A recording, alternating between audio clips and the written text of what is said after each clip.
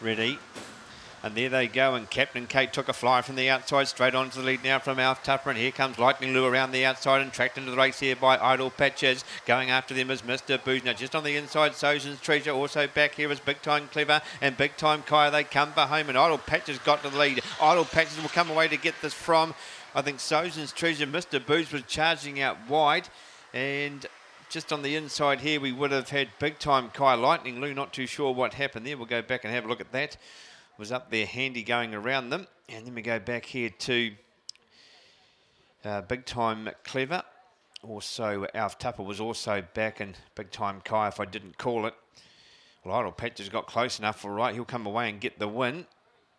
Very close here for second. Sojan's Treasure was on the inside, and Mr. Booze was charging at that.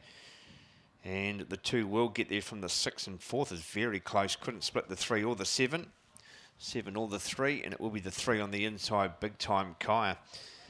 That will get it. So good beginning here by Captain Kate. We predicted that. Now coming around the outside there was Lightning Lou. I thought was going to win the race